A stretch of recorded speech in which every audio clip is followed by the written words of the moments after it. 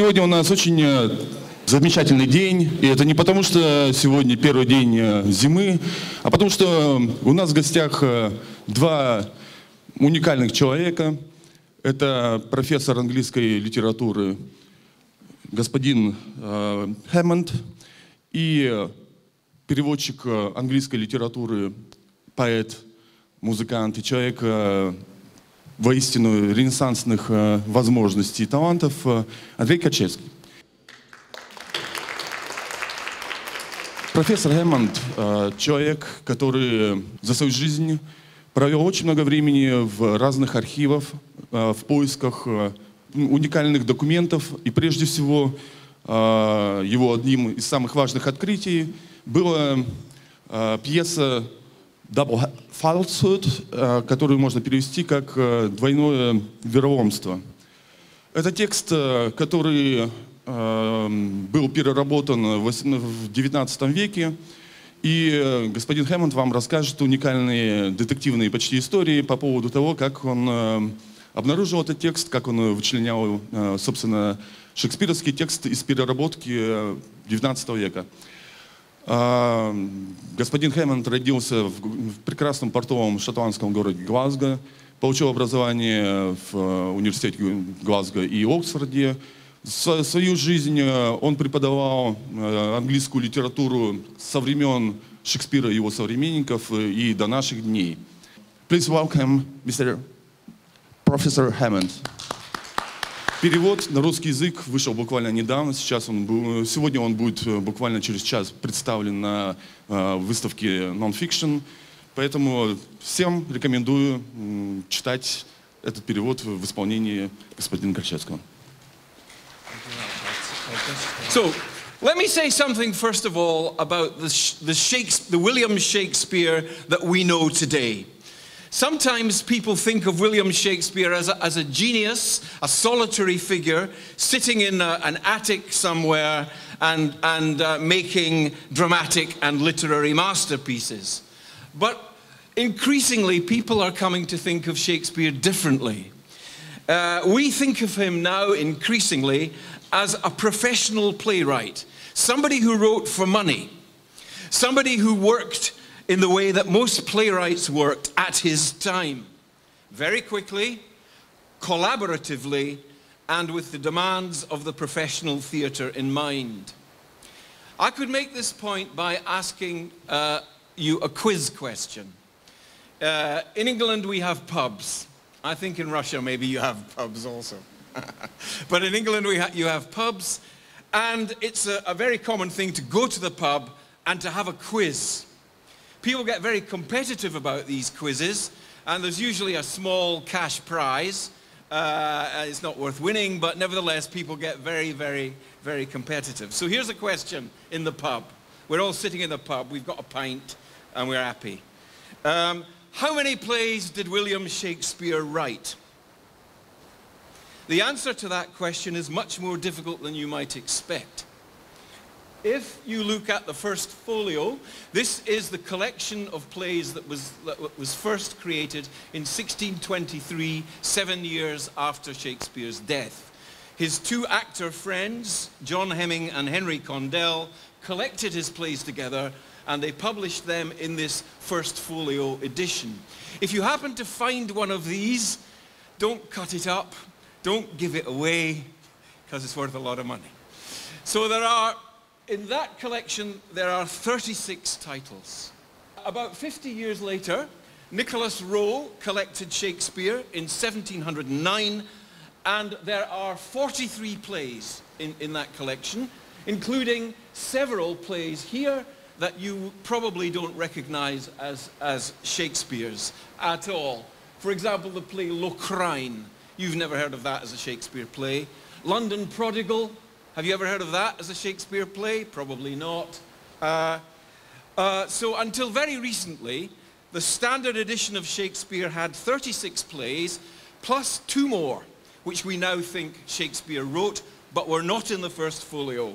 One is called Pericles, and the other one is called The Two Noble Kinsmen. Both of these plays were written with other people. Pericles with George Wilkins, and the Two Noble Kinsmen with John Fletcher, a man that we're going to come back to in this lecture. However, if we move on to the year 2017 and take a look at the new Oxford Shakespeare, published this year, you will find that it lists 45 plays. We've got to 45 now. And some of these, again, are very unfamiliar. Arden of Faversham, Edward III, Sir Thomas More. These are all plays which we now think Shakespeare had at least a hand in, though he probably didn't write all of any of them. This here is a page from the play Sir Thomas More. And it's sometimes called Hand D, because in that play there are more than 4 writers. 5 people collaborated to write this play. But this, we think, is the only surviving example of William Shakespeare's handwriting, apart from signatures on documents. And we think that because of the formation of the P's, the letter P, in this in particular. So we believe then that Shakespeare wrote some part of Sir Thomas More. And it so happens that that play has the only surviving example of Shakespeare's handwriting. So what you're getting from me, I hope, is a sense that Shakespeare, unlike the way he was seen in the Romantic period, is not a solitary genius sitting up there in lonely splendor creating masterpieces. And if you look at the new Oxford 2017 edition, you also find that Shakespeare revised a number of his plays. It's often thought that Shakespeare was a one-take man, to put it in film terms. He did it all in one take. He sat down and he wrote King Lear and there it was. Now we think not. Now we think that he actually worked hard, possibly revising, possibly changing the plays that he wrote. And there is evidence in Hamlet, in Othello, in Lear, of considerable revision to Shakespeare's texts. So, okay, the Shakespeare I'm trying to create for you is a Shakespeare who wrote with other people, who sometimes changed and revised and altered his plays, and who is not perhaps the person that we thought perhaps that he was. Well, I'm interested in one of these plays in particular. If you look at the New Oxford 2017 edition, you will find a play mentioned called Cardenio. Cardenio. Who's heard of Cardenio? Cardenio is a play that we don't know very much about because it has been lost. It was lost. Hold on, I want that. We know that Cardenio existed because there are account documents. These documents register payments to Shakespeare's acting company for a play called Cardeno or Cardena. Sometimes called Cardeno, sometimes Cardena. But because this document exists, and it is in the Bodleian Library in Oxford, because it exists, we know that Shakespeare must have written a play based on a story from Don Quixote by Cervantes, the Cardenio story from Don Quixote, if you know that text. Don Quixote, of course, was the literary sensation of its age. It was published in 1605, and then it was made into English around about 1607, and finally published in English in 1612.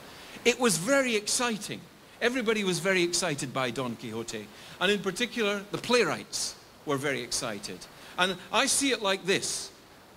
Shakespeare in 1607, 1608 has had a very long career. He's getting tired. He's looking for new stuff. What can I do that's new? And am I going to do it? I need a collaborator. I need a younger man. I need a writer to write with me who is fresh, energetic, and who will do all the work. All I need to do is do the thinking. So, John Fletcher, of course, is that man. Fletcher knows Spanish.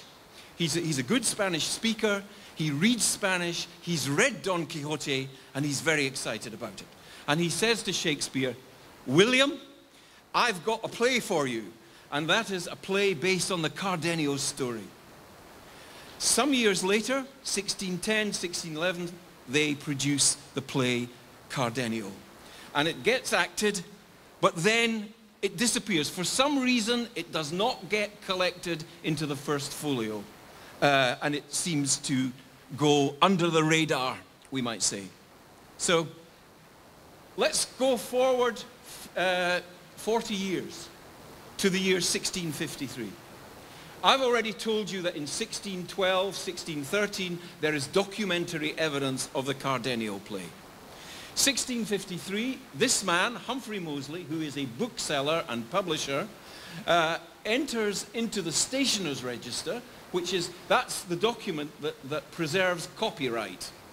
If you want to protect your copyright in the 17th century, you put it in the Stationers' Register, which means this is mine, don't touch it.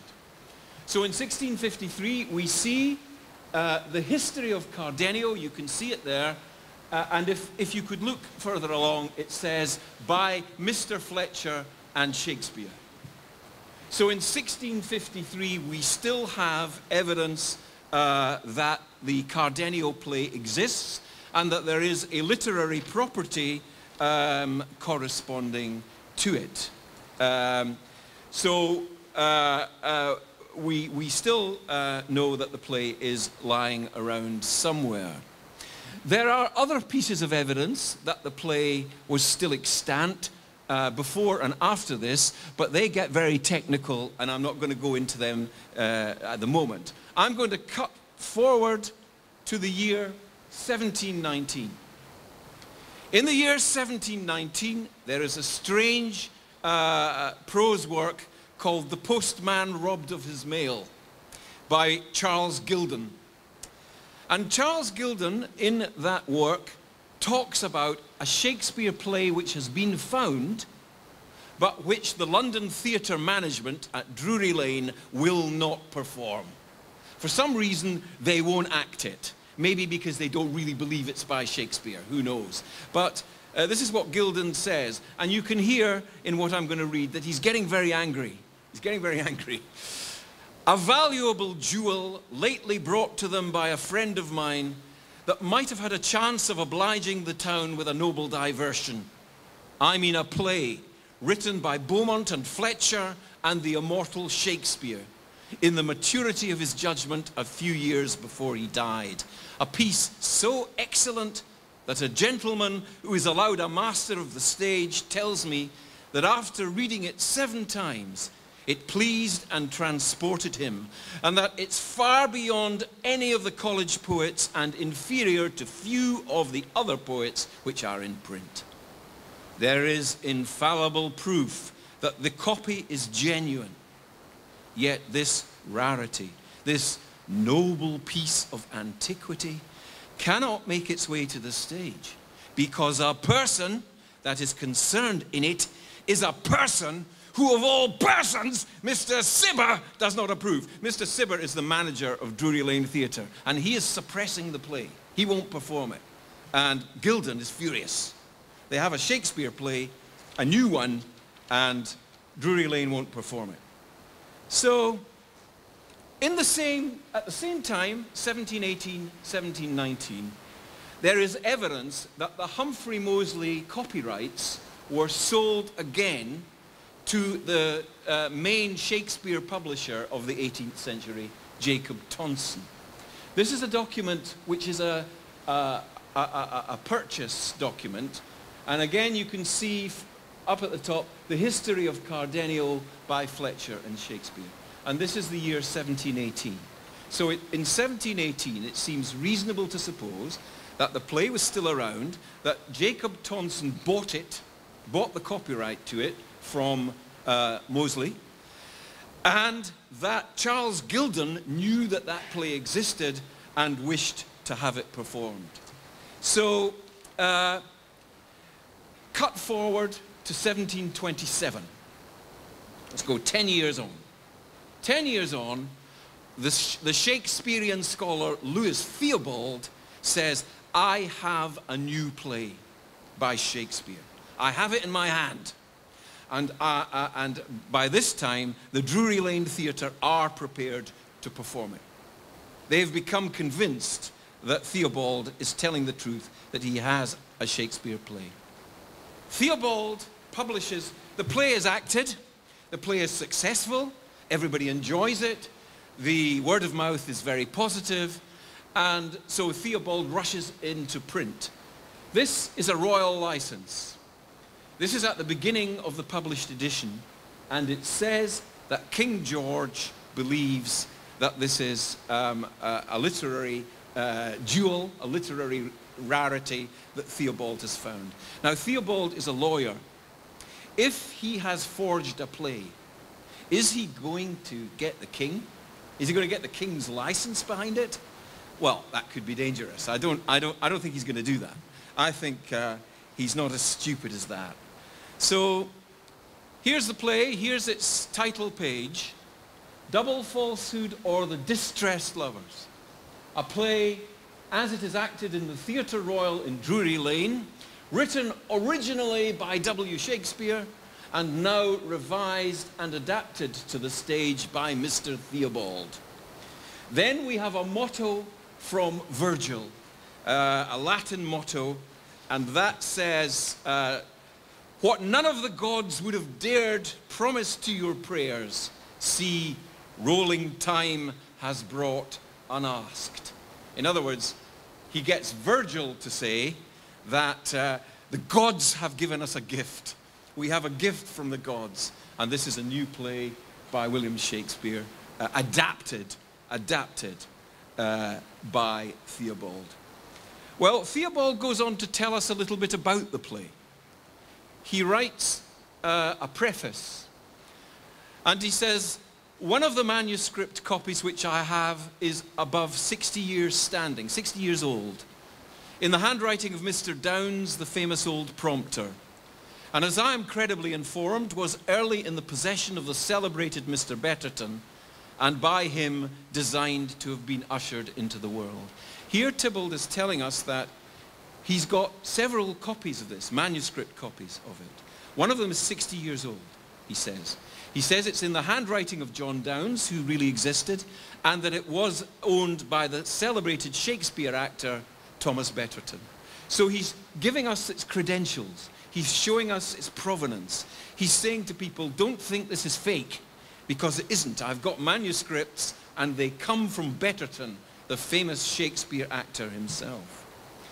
He goes on to tell us that Shakespeare wrote the play at a very late stage in his life, just as he was going to retire, and he wrote it as a gift for his natural daughter, i.e. bastard daughter. Now, did Shakespeare have a bastard daughter? Shakespeare scholars will tell us, of course he didn't. He had two daughters, but they were both legitimate, and he did not have a third daughter. However, Nicholas Rowe, in his account of the life of William Shakespeare, tells us that Shakespeare had three daughters. He doesn't talk any further about it, but he tells us that Shakespeare had three daughters. So, maybe it's not so stupid. Maybe people always laugh at this, that Shakespeare had a natural daughter. Maybe he did. Anyway, he goes on to talk about the other copies that he possesses, and things go quite well for him initially, but soon after the publication of the book, people start to get suspicious. And in particular, the famous English poet Alexander Pope begins to ridicule this. He says it's ridiculous. It's a ridiculous play, and it's not by Shakespeare, and Theobald has forged it, and nobody should believe Theobald anyway. And gradually, the whole thing begins to become an embarrassment to Theobald. Not because he's forged it, but because he begins to believe that it is not by Shakespeare alone. It is probably by Shakespeare written collaboratively with John Fletcher. And once Theobald begins to feel that that is the case, he begins to feel less sure. And he starts to retreat. He sells the copyright of the play on, and he stops mentioning it. When he publishes his complete edition of Shakespeare in 1734, he does not include the double falsehood. So double falsehood becomes something of a curiosity, a curio. Scholars don't really mention it much in the 19th century.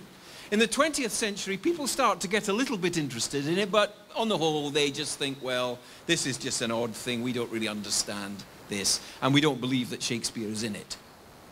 So in the 1980s, I started to work on Alexander Pope, and I became fascinated by Alexander Pope's account of this play in a famous poem that he wrote called the Dunciad. The Dunciad is a poem that makes fun of Louis Theobald.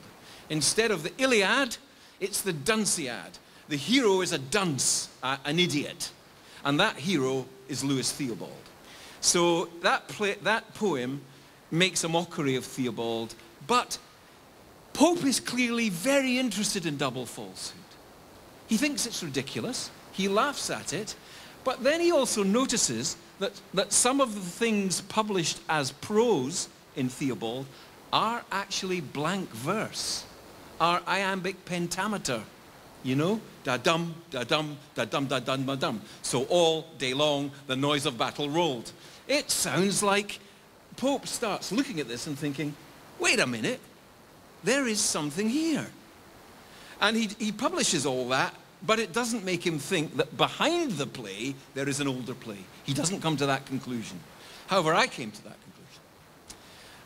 And as the years go on, we get towards the year 2000, 2001, 2002, people start to be much more receptive towards the collaborative Shakespeare. They start to want to know about Shakespeare as a collaborator. So the atmosphere gets much better for an edition like this one of Double Falsehood. And the ardent Shakespeare editors approach me, they write to me and they say, can you propose to us an edition of Double Falsehood? Could you persuade us that there is some Shakespeare in this? And I think I can, but it won't be easy, but I think I can. So I make a proposal to them. They say, well, let's try it. We're going to get a lot of flack because a lot of people don't believe this, so we're going to get an awful lot of trouble, but let's do it. So the ardent Shakespeare decide that they are going to do the edition. Now, the question is, who wrote it? I've already said to you that I do not believe that Louis Theobald forged it. I've already said to you that behind the play there is an older play. And I think that that older play probably is the lost Shakespeare Fletcher Cardenio, but rewritten in the 17th century, probably by Betterton, and rewritten again in the 18th century by Theobald. So the play that we have, this play, and the play that Andrei has brilliantly translated, that you can now read in Russian, this play, they are Louis Theobald's version of an older play, which is itself a version of Shakespeare and Fletcher's Lost Cardenio. But I think that the text of this play contains Shakespeare's DNA. Let me put it to you no more strongly than that. It contains Shakespeare's DNA, and it contains a lot of Fletcher, a lot of John Fletcher's original writing. Now, how do we know this? How do we prove this? What is our evidence for this? Well, some of it you've already seen. Some of it is about the proving that the play still exists in physical form, in published form, throughout the 17th century and into Theobald's time. So some of the evidence I've already presented to you. Other parts of the evidence are based on stylistic analysis of the text. It's sometimes called stylometry, sometimes forms of literary linguistics, but there are ways of looking at the text and trying to determine how many different authors are in it on the basis of style. Now, you're going to ask, what are these tests? How do they do it? What are the tests? And I can only give you a very, very brief account here of one or two of them. But I might, because I'm in Russia, I think I will focus perhaps on the work of Marina Tarlinskaya. Marina Tarlinskaya is a literary linguist who works at the University of Washington in the USA.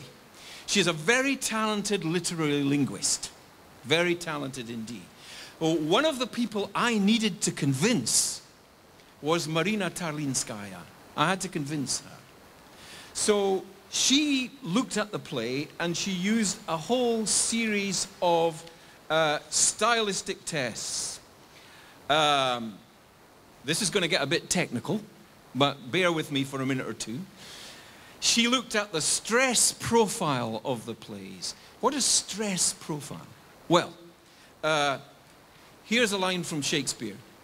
To be or not to be, that is the question. Where is the pause in that line? It's after not to be or not to be. It's after syllable 6. Syllable 6.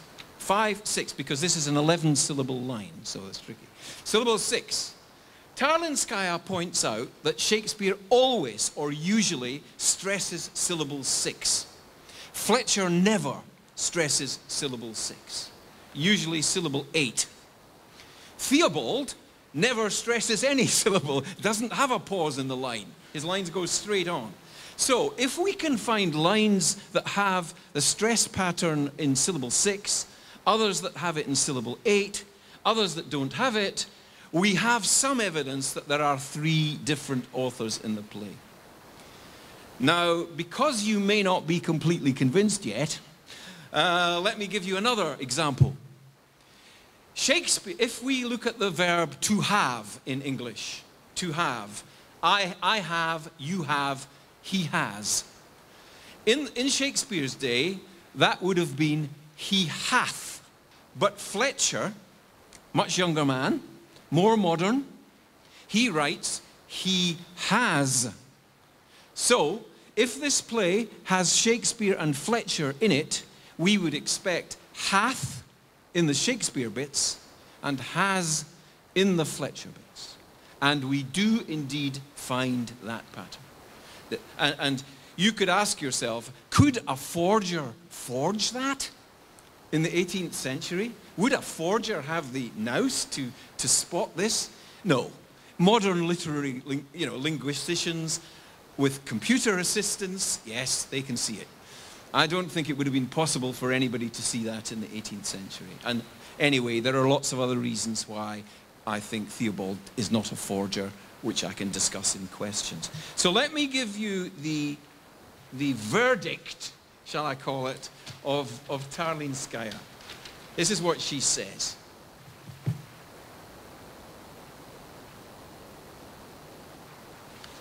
Versification analyses have confirmed that double falsehood contains few traces of Shakespeare's verse, but numerous signs of Fletcher's. Theobald did indeed use a 17th century early Jacobean text, and he adjusted its metrical style to the 18th century tastes. If it were a modern pastiche or counterfeit Shakespeare, its author would have implanted signs of later Shakespeare evenly throughout the text. The play would not contain scenes that resemble Fletcher.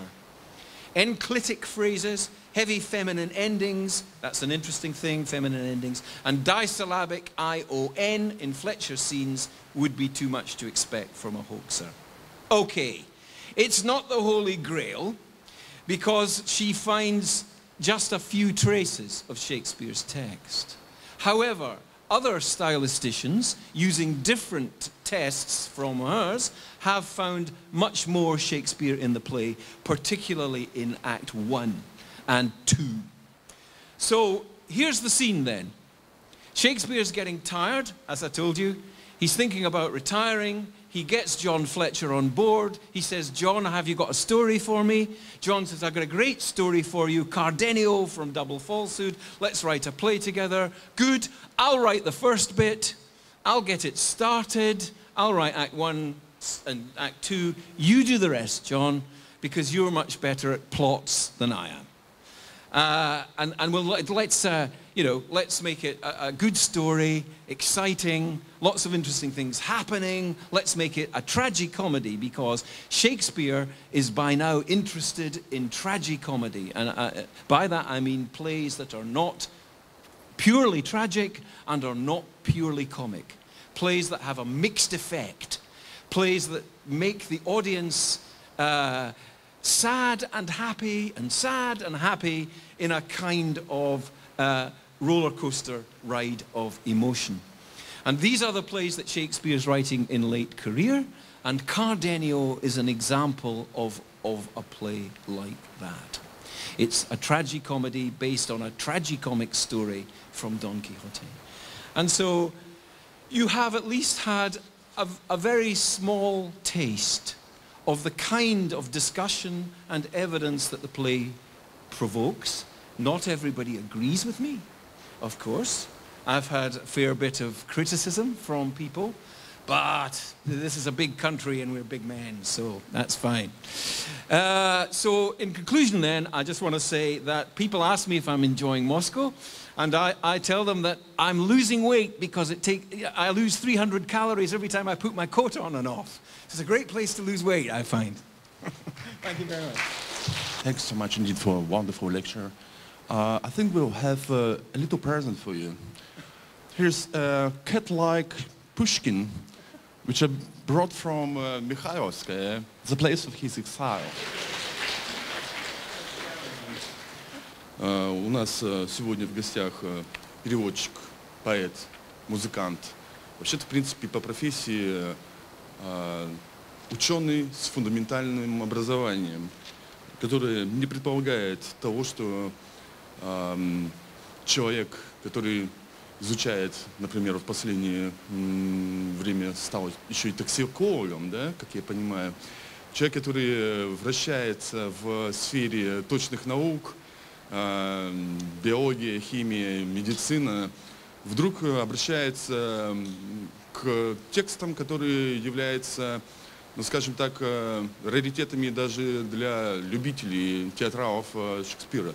Например, несколько лет назад он перевел Гамлета, но не того Гамлета, которого мы все знаем по пастернаковским переводам или более современным, а по первой версии, первому кварталу, первому варианту текста, который в 2 раза меньше.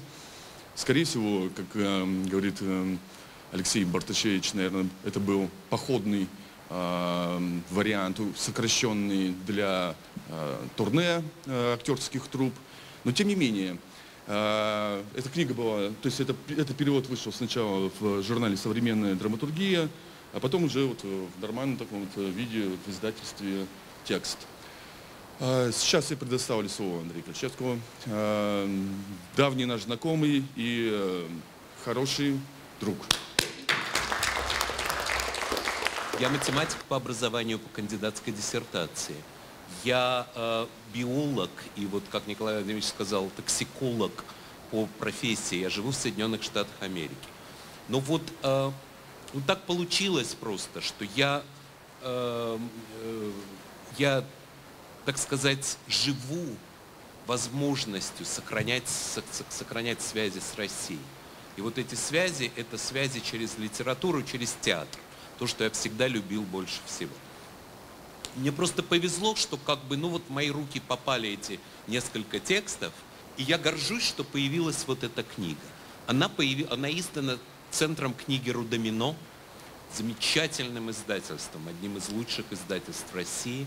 Мы представим эту книгу на нон-фикшн буквально через несколько часов, поэтому мы так торопимся вместе с Брином.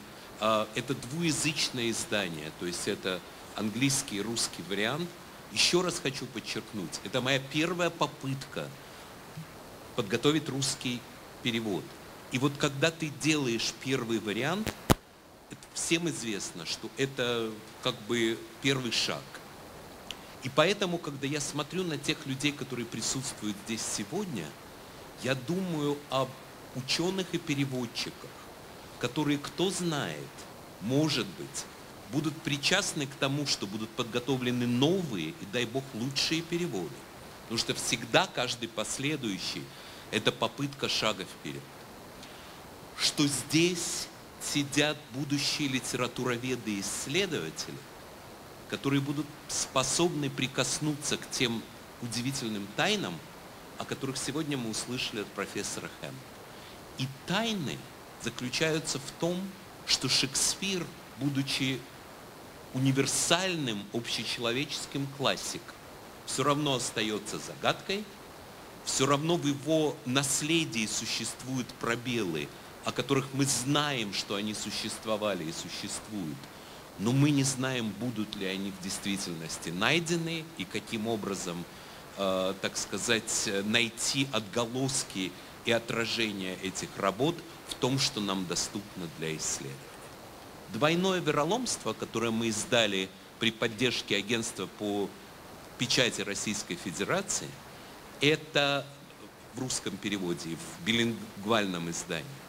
Интересно, с моей точки зрения, в первую очередь тем, что это единственное на сегодняшний день свидетельство возможного, так сказать,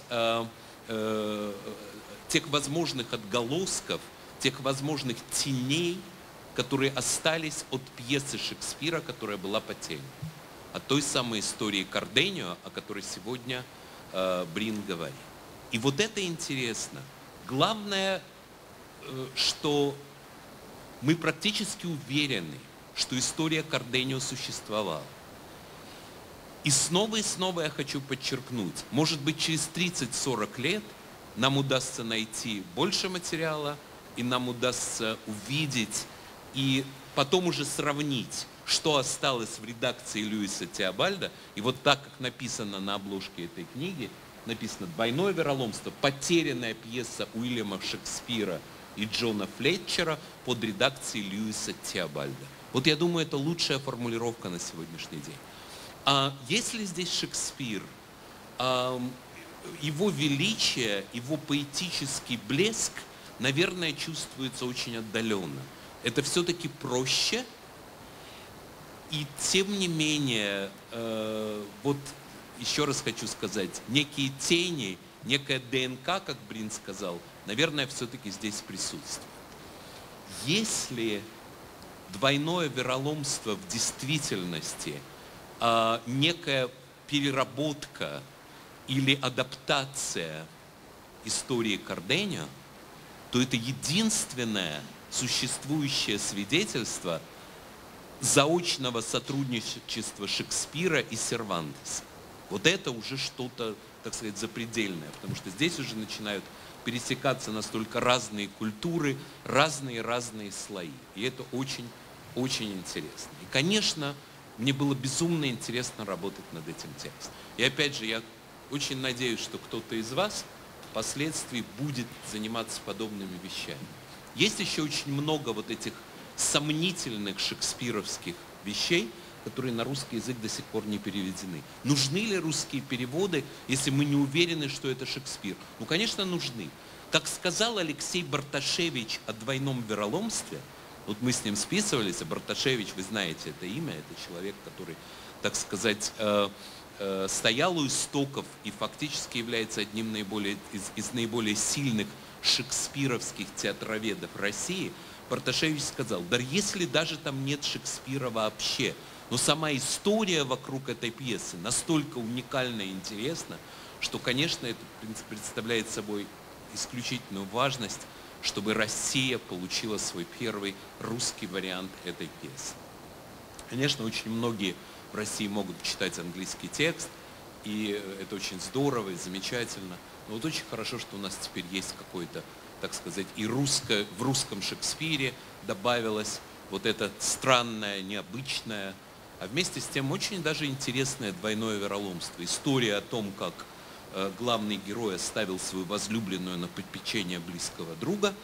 А что потом получается, когда ты оставляешь возлюбленную на попечение близкого друга? Как раз вот здесь, в двойном вероломстве, это есть. А вот теперь спасибо вам большое, во-первых. Я вот сейчас влезаю в очередную вещь, к которой не имею профессионального отношения. потому что у меня нет ни одного класса музыкального образования на самом деле, а я сейчас буду пытаться что-то изображать на рояль. Вот мы вам покажем несколько песен. Эти песни в моем переводе на русский язык. И первая из них — это песня, которая звучала в 1727 году в постановке «Двойного вероломства». Это песня из вот этой пьесы. Практически известно, что вот этот текст, он написан не Шекспиром и не Флетчером. Это вариант Льюиса Теобальда, написанный специально для этой пьесы.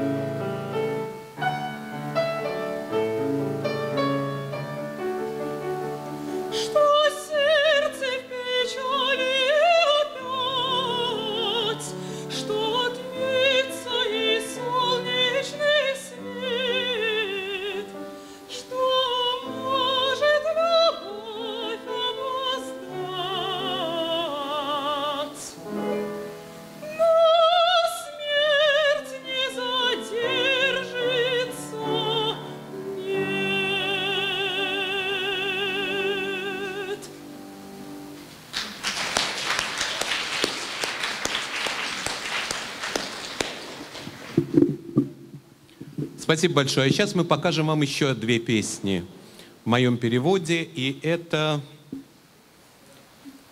будут две песни уже из совершенно другой пьесы.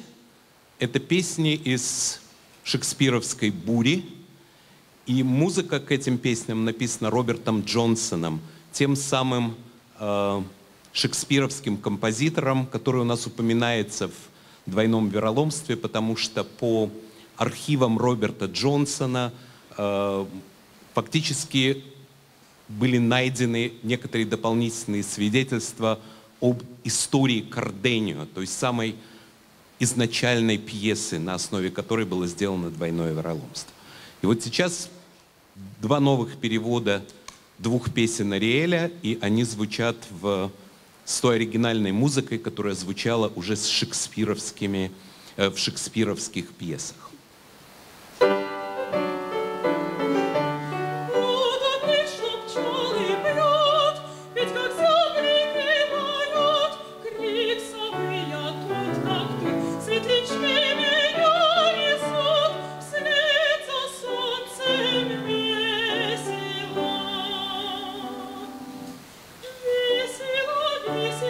Будет потом, жизнь мне под белым цветущим кустом.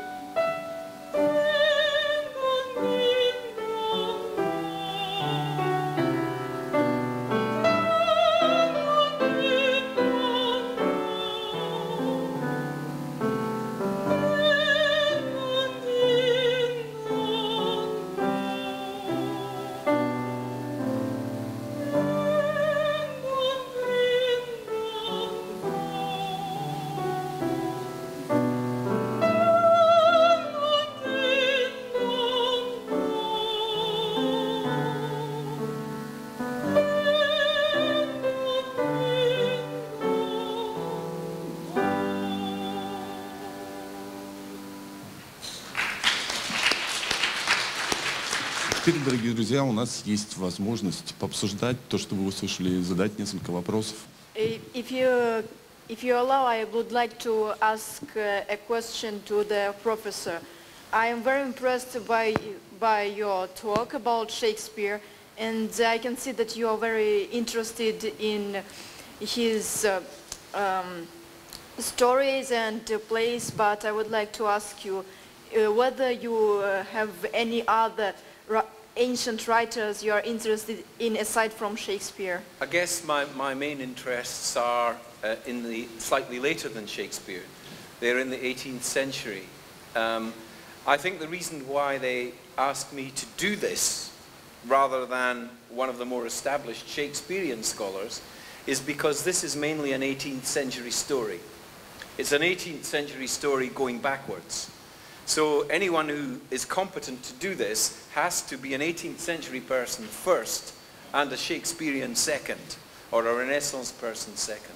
So a roundabout way of answering your question, but what I'm going to say is that I am now working on there is a complete Oxford University Press edition of the poems of Alexander Pope, and I'm doing a couple of the volumes of that. As far as more ancient writers are concerned, I've published now a lot on Cervantes. I've published a lot on the early history of the 18th century novel in England and how that owes a debt to Cervantes. So I'm popular in Spain because I have argued that Cervantes and Shakespeare were very closely linked, and therefore the Spaniards love me. So last year I got invited to Spain a lot to talk about Cervantes, and I'm becoming more and more interested in that. So that's some answer. Do you think that translations are important? So I understand that double falsehood are translated to 2 languages now, right? Or more. You can tell us the story. Yeah. Why it's important? Generally, is it for theater? Is it for reading? Is it for something else? What is the rationale of the translation to exist generally? In this particular case, the story is Shakespeare. As journalists would say, there are 2 big stories, Shakespeare and the Beatles. Shakespeare is a big story wherever and if there is a story about some undiscovered pieces of Shakespeare, even if they are fragments, even if they are deeply embedded in other things, as in this case, the world is going to be interested. It's therefore important that people should have the opportunity, although in this case the translation makes it more difficult for them, I think they need to have the opportunity to assess what kind of an addition to the Shakespeare canon this is. And so this is perhaps not a general case of translation. The more general question about the importance of translation is one that you're very skilled in answering. So, but I think in this case, it is the Shakespeare story really that generates the translations of it. And also, well, actually, my question would be more about the 18th century. I know that there was a rivalry between the Pope edition of Shakespeare and the Theobald edition of Shakespeare. Indeed. And what do you think about the Pope's conclusion on the double falsehood in relation to those rivalries? Was he affected by it more than he was affected by the text itself? You've talked that he somehow realized that there are some verse that still may be Shakespearean in nature. But was he, affected by his business? Because, well, he was a very bitter man. And you also said that you would like that if there is if there would be an interest in elaborating what other parts of double falsehood is in Dunciad, and can you comment on that a little bit? Yes. If we flash back to, let's say, the year 1725, Alexander Pope in that year has just finished producing an edition of Shakespeare. He has done this for the publisher Tonson, whose name I mentioned in the lecture. Tonson owns the rights to Shakespeare and has decided that Alexander Pope will be the editor of Shakespeare for the early 18th century. But Pope makes a mess of it. He decides that he doesn't like bits of Shakespeare, so he takes them out. He, for example, the porter scene in Macbeth doesn't like that, so he reduces that to a footnote. He decides to rewrite lines of Shakespeare because they are not metrically precise. He doesn't like 11-syllable lines, he prefers 10-syllable lines. Okay, let's rewrite that. So Shakespeare's edition, Pope's edition of Shakespeare is a very valuable commercial property. But along comes Louis Theobald in 1726, a young man, an aspiring new kid on the block, new Shakespeare scholar, and says, Pope's edition is terrible. And I will show you why.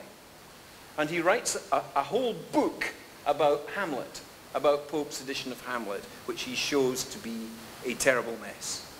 Pope has not looked at the early editions. Pope does not know much about Elizabethan grammar, or he does not know much about Elizabethan vocabulary. He hasn't done the work. So Theobald writes a very long book saying, this is not the translation that we, the edition that we need. And what he's doing by writing that is positioning himself to be the next editor. Everybody has to take notice of this. So there is indeed a commercial rivalry between Pope and Theobald. Pope's way of, Theobald in 1727 then says, I have a new Shakespeare play.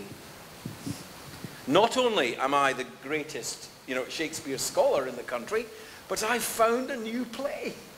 And people are astonished, and of course they say, Louis Theobald has to be the next editor of Shakespeare. Pope responds by ridiculing Theobald. He responds by writing a comic poem, which we've mentioned, the Dunciad, in which Theobald is ridiculed. And in particular, his play, The Double Falsehood. His claim to have found a new play is thought to be ridiculous by Pope. And Pope needs to make that ridiculous because he needs to get Theobald out of the way as a commercial rival. And the reason why Pope is so savage about Double Falsehood is because he needs to get it out of the way. It's a threat to him. It's a threat to him. So he starts to rubbish it. He picks lines out of it which he thinks are ridiculous, and Shakespeare couldn't have written. But Fletcher, of course, could. Fletcher could. He overlooks that point. And then he starts to look hard at the play and starts to think, actually, there really is something here. But he's not in a position to admit that. And the reasons why I think, with the background to what is happening, it seems to me, is commercial rivalry, essentially. It's marking out your territory, marking out your position as for Jacob Tonson's benefit. I'm a fourth-year student of International Relations Department, and I wanted to talk a bit about politics. Okay. So, as we already know, there was a Brexit referendum last year. Yes. And if you took part, so it means that you voted. And yes. If you were asked to vote 1 year later, today again, yeah. What would you do? Vote the same way or change your decision? And I voted to remain part of the European Union, and I would vote again to remain part of the European Union. It seems to me that the decision to go for Brexit is an act of national suicide. It appears to me that you could take a gun and shoot yourself in both feet, and it would be better than what we are doing now. For me, it is inconceivable that our economic prosperity could be better outside of the trading bloc with which we do most of our trade. The idea that we can replace that trade with India or Brazil, just look at the geography. yeah. It is absolutely crazy. The idea is crazy. And the reasons why it has happened are probably more interesting than the phenomenon itself. People often say that voting for Brexit has a lot in common with voting for Trump in America. And there is something to that analysis. You know, it needs to be qualified, but there is something in that. But certainly it seems to me that for our children's future, I've enjoyed a life of going to Europe. I like Europe. I can't see what's wrong with Europe. You know, people in European countries are very nice. People in this country are very nice. Why would one cut oneself off from travel and become an island stuck out in the middle of the North Sea? You can see that I feel quite passionate about this subject. Yeah. Thank you for your question. I'm a student of international relationships. It is always interesting to find out something new about ancient literature and about ancient writers. So, and I would like to know your opinion about modern literature. What do you think about it? Does it exist? I think, you know, in Shakespeare's period, we have probably only got about one third of the plays that were written and performed have survived. 2/3, more has been lost than has survived. In some ways, part of the Shakespeare phenomenon is a question of survival, of what has survived, of what we have. Shakespeare is a writer who seems to be able to be interpreted differently at different times, in different historical periods, in different cultures, and therefore I think that's a reason for calling him a great writer. We've got some 300 or 400 years of hindsight, so we can establish where Shakespeare is. Modern literature is going to take longer. It's going to take time for people to look back at it and see what stands the test of time, as it were. I think at the time when you read, take James Joyce's Ulysses, for example. When people first read James Joyce's Ulysses, they could make nothing of it. They didn't understand it. It seemed to break all the rules of novel writing. It was playful. It was doing things with language that had never been done. So initially, the reaction to it was mixed. Some people hated it, lots of people hated it. It's taken 50, 60, 100 years for us to see it as a masterpiece. But surely it is a masterpiece. Surely it is a masterpiece. And so the idea that we're not producing masterpieces now can't be. We must be producing masterpieces now, but we will see them in 50 years. We'll see them in 50 years' time. What do you think yourself?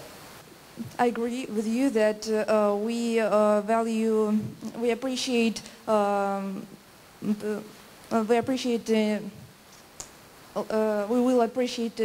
literature which is written right now only after some years, because it always happens because we start value some things which we didn't value before, which we hadn't valued before. Mm-hmm. And we started to understand.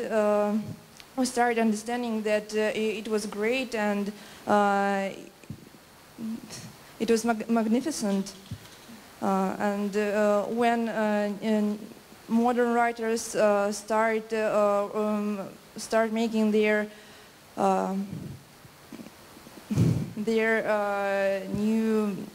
start writing their new books, there are a lot of opinions and a lot of people who don't understand it, and they will understand it only after some years. This is a play which, when it first came out in the 1950s, was again astonishing. Broke every rule there was of playwriting. One of the things that it did was to show that you can write plays with very few words. You don't need a lot of words. You can, plays can be written out of very minimalist for linguistic forms. But at the time, of course, people were completely confused by it. Couldn't understand it. Is it sad? Is it happy? Is it a comedy? Is it a tragedy? Should we laugh? Should we cry? I don't know. But now, of course, we've settled down. That's an established part of the canon. It is a masterpiece. And part of the reason why is because it plays with genre, it plays with comedy and tragedy. Anyway, this is just another example of the way that time sorts out the question of, you know, literary significance and the masterpiece question that you asked. Because contemporaries of Shakespeare didn't, not all of them understood his poems. No, not certainly not. And it happens all the time. It depends on time and variety of opinions. Yes. Good. We've answered that one between us. Excellent. Thank you for an answer. Thank you for a wonderful presentation. I've got a question to all of you. As far as I remember, Double Third Fault was staged in the 21st century twice or thrice. For instance, by Royal Shakespeare Company as Cardenio, The Lost Shakespeare reimagined. That's right. And in New Jersey is Cardenio, Lost Shakespeare, something like that. So, in my opinion, like directors actually in this case is referred to Shakespeare and Cervantes only, not Fletcher. Do you think that any other plays by Fletcher, Messenger, or our Shakespeare's contemporaries can be stage-worthy and interesting for theatre goers nowadays? For example, to give one, Gary Taylor, the eminent Shakespeare scholar who is actually one of the main editors of the New Oxford Shakespeare, Gary Taylor, maybe 5 years ago, 6 years ago, published a massive edition of the plays of Thomas Middleton. And in that edition, and in subsequent lectures around the world, Gary Taylor made the case that Thomas Middleton is at least as great a playwright as Shakespeare. At least as great. In Taylor's view, which would not be widely shared, I think, he thinks that Thomas Middleton is a greater playwright than Shakespeare. Thomas Middleton's plays are certainly wonderful in the theatre. And so are John Fletcher's. John Fletcher tells a good story. He tells a rattling good yarn. Lots of things happen in John Fletcher plays. He doesn't have that metaphorical density of language that Shakespeare has. He hasn't got the kinds of things that we value Shakespeare for. Soliloquy, meditation, thick metaphorical density. That's not in Fletcher. Fletcher wants to get on with the story, but he is a very good theatrical writer. Middleton, I think, is great in the theatre. Messenger, not so much. There's a couple of Messenger plays, like The Roman Actor, that I think is... And the Royal Shakespeare Company does do these plays. I mean, they have an auditorium, the Swan Theatre, where they do lots of plays of the contemporaries, and then Ben Jonson. Think of the richness you've got in Ben Jonson. So I can only say that, you know, there are lots and lots and lots of great playwrights from that period, and the case has been suggested that Shakespeare may not be the greatest of them. Но я думаю, что это был последний вопрос, поскольку у нас есть обещание, не обещание, и даже не обязательство, но есть желание послушать еще исполнение нескольких, наверное, пьес, да, одной, да, Андрея Корчевского. Я хочу вам показать свою песню на текст, на мой перевод из первого кварта Гамлета Шекспира. Я не композитор профессиональный, но так тоже вот выпало в жизни, что ну, какое-то количество песен и музыки было написано за эти годы. Сегодня упоминался Орск, кстати сказать. В Орске в Народном театре «Встреча» до сих пор идет пьеса «Беда от нежного сердца» с моей музыкой. Вот это очень удивительно, мне очень хотелось бы поехать и послушать. Я их никогда не слышал, но я знаю, что «Беда от нежного сердца» идет с музыкой Андрея Корчевского. Я недавно разговаривал с их режиссером, это очень интересно. А начиналось это все в Павлодаре, где впервые было была поставлена «Беда от нежного сердца» с моей музыкой. Ну а вот эта песня «Могильщика», надеюсь, что это не будет слишком грустно для завершения вечера. Песня «Могильщика» из «Гамлета» в моем переводе и с моей скромной музыкой.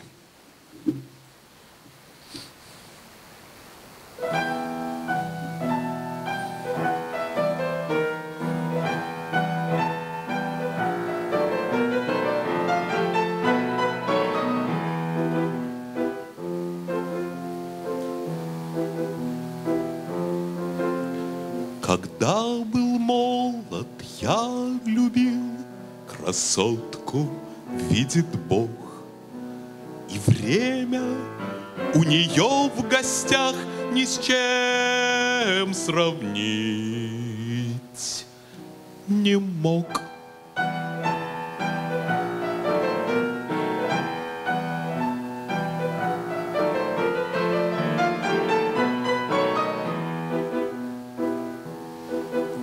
Но время с поступью стальной мой охладило пыл.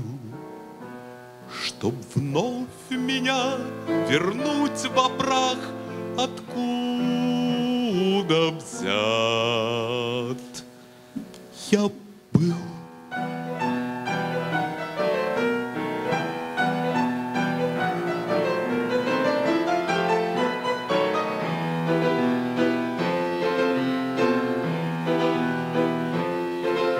А лом с читой, лопат, лопат, теперь средь бела дня свою постель постлать хотят для гостя, для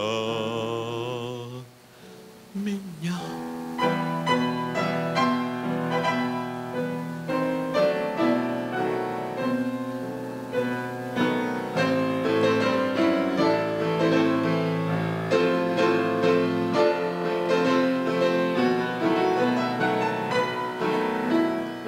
Лом с читой, лопат, лопат, теперь средь бела дня свою постель постлать хотят для гостя, для меня.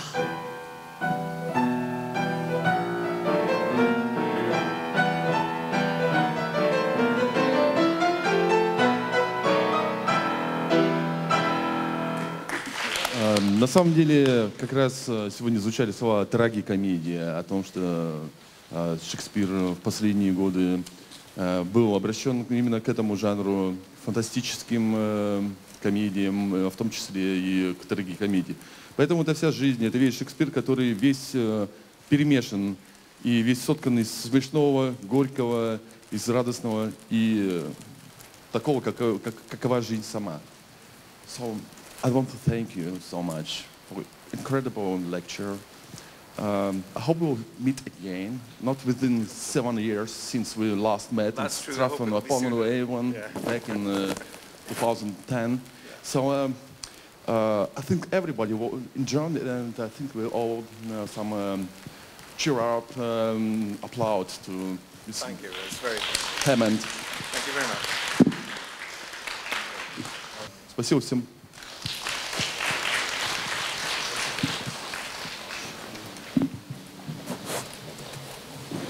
Thank you very much for your homework.